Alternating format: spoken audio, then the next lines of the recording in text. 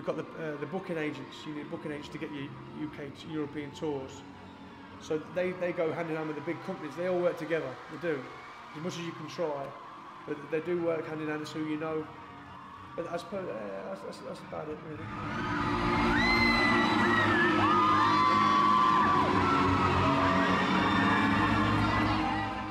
I guess sometimes we go searching for a different kind of love, for a different kind of love, for a different kind of love. My name is Jersey Bud. I'm a singer-songwriter, and the genre, I suppose, is folk rock.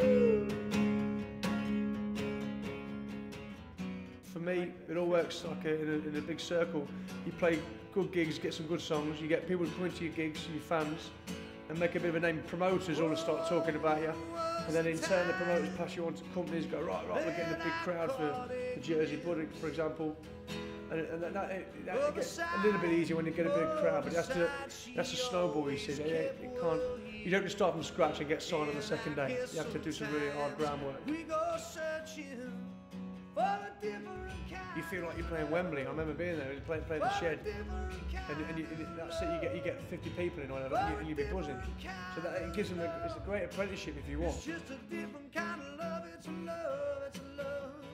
Different kind of love. It's a love. It's a love. I wake up and a couple things tell me that trouble will stay. Hi, my name's Mark Elliott. I'm a singer-songwriter. Her dress folded over my door. She's wearing one of my shirts even though I told her no more. And BBC Introducing, it's been a really good platform for me and other inside artists, so you can get like big festival slots, Radio 1 play, that sort of thing. And I think as well people are getting more, they're becoming more aware of it, so that's great as well. Goodbye, and now it's heavy like stone. Do it all again. So don't mind. Tell yourself a lie. Being signed is just like the best thing that could ever happen to you as a band. I'm not trying to kill myself, but it's hard to think of something else. So the city don't matter when the sun don't shine. If it's not yours and it's not mine. I'm not trying to kill myself, but it's hard to think of something else. So the city don't matter when the sun don't shine. If it's not yours and it's not mine. Do it all again.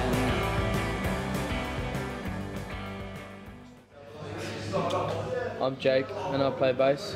I'm Eddie and I play the drums. I sing and play guitar. Festivals are probably the best in it's sort of it's not like touring, because obviously fans have come to see a certain band or a certain sort of genre of music, but I know for a fact when you go to a festival, if you play a festival, there's so many like different people that want to like just come and like dig the music or whatever. Even if they've never heard of you before, they'll go because their mate's going or something. Yeah, you know, a lot of it is the money. You've got people investing in you that have got a lot of expertise in marketing, and you know they know where to pitch it and stuff. It's a difficult one. I think it definitely depends sort of what kind of artist you are and how motivated you are. If you had the time, if you did 3 gigs a week all around the UK, say 200 quid, I don't know, 150 quid, there's ways of doing it. Yeah, of course there is. I remember him saying Facebook and Twitter's going to be really huge, and sort of a bit naive of me, but I never knew the impact it would have on this. They'll tell you, they'll push you to try and push you into a corner that they think is going to benefit you. And obviously, the older and wiser you get, you have to stay true. You have to stay true to yourself. You can't deviate from that sort of vision you've got. You can't, because it's so important. Because then you wouldn't be an artist, would you? You'd just be might as well go on the X Factor and just sort of sing what they wanted to sing someone else's songs. The whole world smiles at you when you're smiling. When you're smiling,